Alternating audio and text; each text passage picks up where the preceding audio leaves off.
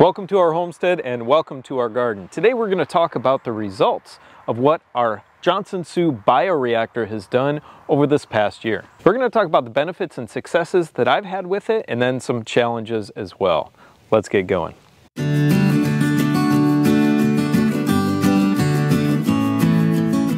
So before I dive into the bioreactor itself and show you the results after 1 year, I want to talk about what type of compost is this, because I think a lot of people are confused out there. This is not a fast composting process. A lot of people said that they can make compost in 18 days, and while that is true, it is not the type of compost that you need to heal soils. Those types of composts are bacterially dominant. This, on the other hand, is fungally dominated compost. This returns the soil biology to what it needs to be to thrive and not need to add a whole ton of amendments in the future. So this is an important point, don't miss this. The soils that are found in old growth forests, like the redwood forests of California, are almost completely fungally dominated.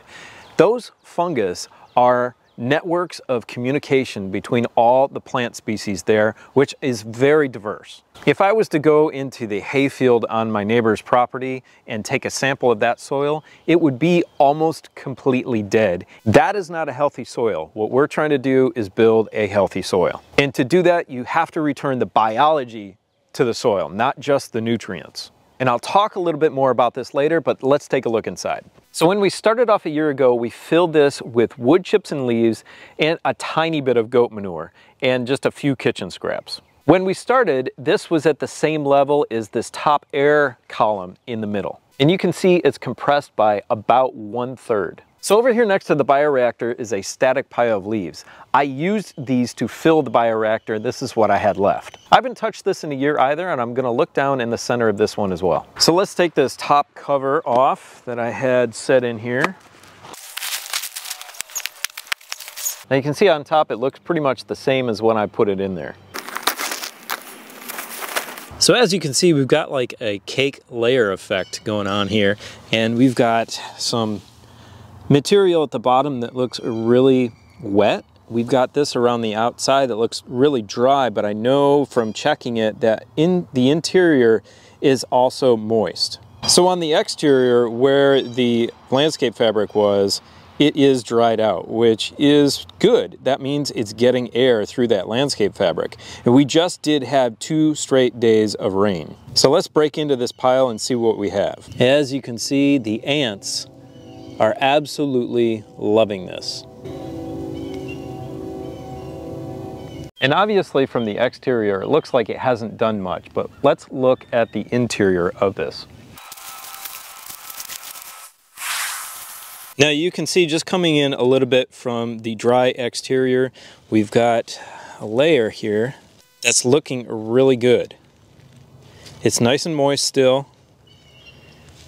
And when I squeeze it, there's not much coming out, but it's holding together really well. You can see that. Now this portion certainly is not done breaking down, but it's well on its way. Let's get down into the interior, but more toward the bottom. So look, here near the bottom, this looks absolutely amazing, although it's still not completely broken down.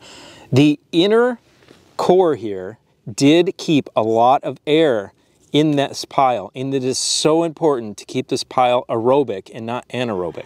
And we're going to talk about that more in depth in a second. But let's take a look at what we've got here in the bottom. And keep in mind this is extra wet because it just got done raining right before I walked out here.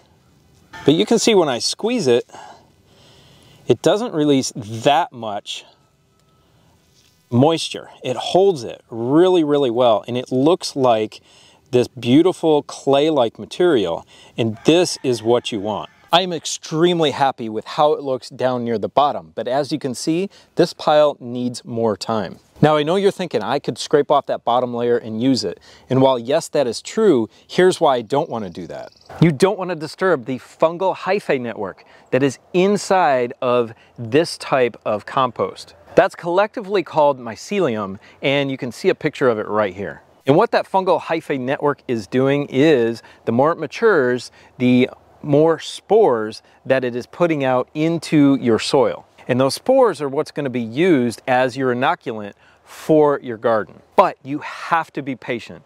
Every good thing you have to wait for, and this is one of them. And I know there's like 18-day composts out there, but they are not doing what this does, not even close. If you want to make those for a quick shot on your plants that are already growing, that's great.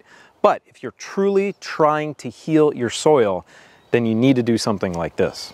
Okay, here's the challenges that I've had with this is you're not supposed to let it get below 60 or 70% moisture, and you're not supposed to let it freeze. Well, both of those things happen to this. And the only way to do that in most climates is to store it indoors and do this process indoors in a space that doesn't freeze at all or is slightly heated. And I see that as a big challenge for most people. But as you can see, mine sitting out here, it did freeze, and I still have that beautiful soil, that clay-like texture at the bottom. But a huge benefit to this is the amount of work that it takes. Once you get everything in there initially, besides watering it and keeping that moisture level up, then there's really nothing that you have to do with it. So it's static. You're gonna save time, like with turning traditional compost piles. That takes a lot of effort and a lot of time. This, you set it and forget it, essentially, except for the watering. Now, the watering was a challenge for us because you have to set up some sort of drip irrigation or be very, very religious about watering it all the time, and we weren't. So it was devoid of moisture for some periods of time, especially during the drought we had here last summer. Now, the reason this took so long is I elected to not put a lot of nitrogen in it. Now, you can play with the ratios and get this going a little bit faster than what mine is, but be very careful. If this goes anaerobic, then it ruins the entire thing. It kills off all of the fungus, and it mostly is bacterially dominated. And then you're right back where you started with the other stuff. So when you wait for this, you are going to use much less in terms of the amount of this and making an extract from it. I think Dr. David Johnson got it to where he's using only 2 pounds per acre. And that's compared with hundreds of pounds of other types of compost or nutrient adds that you're putting onto an acre plot. So remember, the more green material you add to this, you run the risk of it going anaerobic. So too much water and too much green material at the beginning will completely negate what you're trying to do here. So for your small home gardeners, you're thinking, well, where the heck am I going to keep this thing? If you have a small shed, you can put some in the back corner of that shed. You're not going to need much of it at all for your home garden. And remember, all those mycelium have a symbiotic relationship with the roots of your plants. They're working together to mine nutrients from the soil and to bring it back and forth and bring some from the plant into the soil, like carbon sequestration. So you not only need the biology above the soil and the plants, but below the soil. So Dr. Johnson and his wife who developed this, they said something so profound. We spent 100 years trying to create plants that will grow in poor soils. We spent hardly any time trying to repair the soil so that almost all the plants can grow in them. We have to focus on the soil, and that's a biblical lesson too if you're interested. The heart is the soil that you need to plant in, so that needs to be healed in order to plant good seeds in it. Let's take a look at this static pile of leaves. Now, I haven't touched this at all. You can see it's not undisturbed here on the top. Let's go down into the center and see what we've got. Definitely toward the bottom, that is breaking down really nice. So I'm down here at the bottom, and you can see there is good decomposition of this material, but it's nowhere near like what we have in the bioreactor. Now, I don't have the money to do a full biological analysis on it. I think those tests are like $800, and I don't have a microscope, and I'm not a scientist, but I trust what I've learned about this and the consistency of what I found at the bottom of this. That clay-like consistency that just holds water, holds onto everything, and is full, I'm sure, of all of those spores that we need to inoculate the soil. Now, one of the last challenges I had was keeping the worms inside. So if you don't keep it from freezing, the worms aren't going to stay. They're going to wiggle out through the bottom, drop into the ground, and get out of there.